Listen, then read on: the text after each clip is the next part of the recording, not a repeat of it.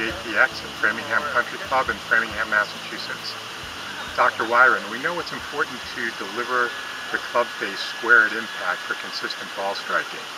What tips do you have for amateurs to be able to consistently do this? Welcome, Rob Cohen, to Team JPX.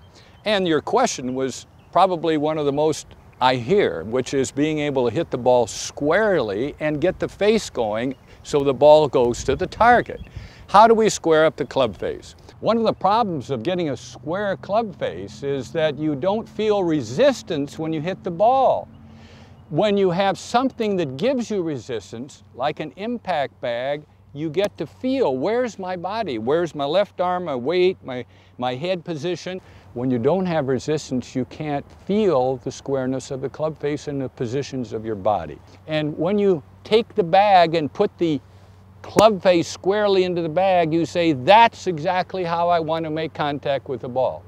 Now, if you don't have access to a bag, use the Byron Nelson tip. Byron Nelson, one of the greatest players of all time, simply said, when you make contact with the ball, feel as though the back of your left hand is going right to the target. And that will help you to play famously.